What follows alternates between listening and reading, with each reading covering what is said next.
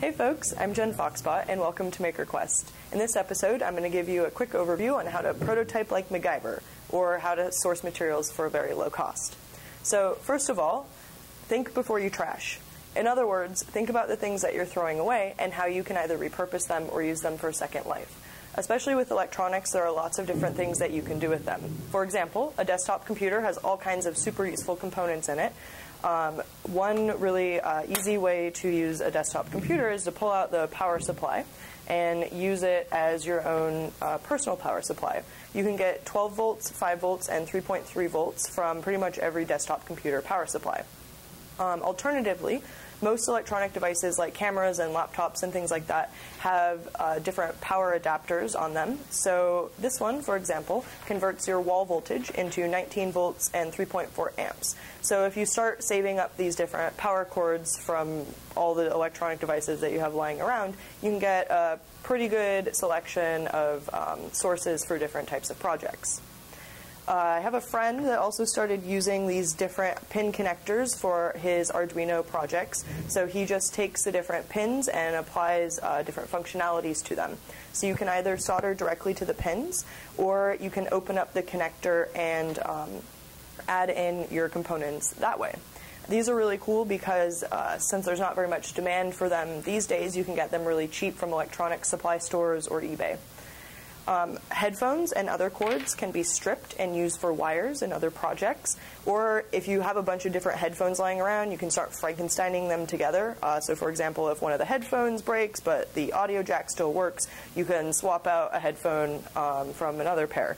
Also, those pesky audio cassette adapters break like every 3 months, and so typically what I'll do is I will cut off the headphones on an old pair that doesn't work anymore, and then just use the cord as a replacement for the audio cord on the cassette adapter, which is almost always what breaks first.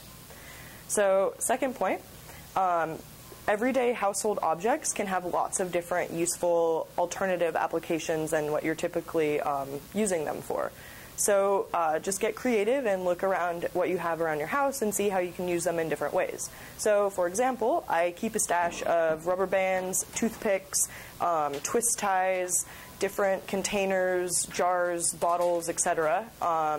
For lots of different projects. You can use them to build things out of, or you can use them to store things.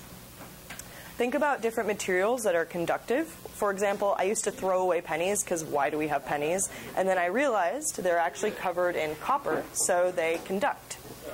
Paper clips are also super useful too because they conduct. They're really great for kids since you can make switches out of them. So children can get, or adults, can get a good sense of how electricity conducts and how you can break it.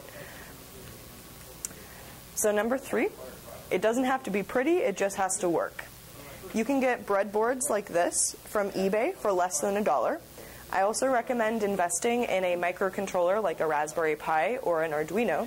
The Raspberry Pi is a $25 computer, plus shipping and handling, but it can control audio, visual, and hardware devices using the general purpose input and output pins, or GPIO pins.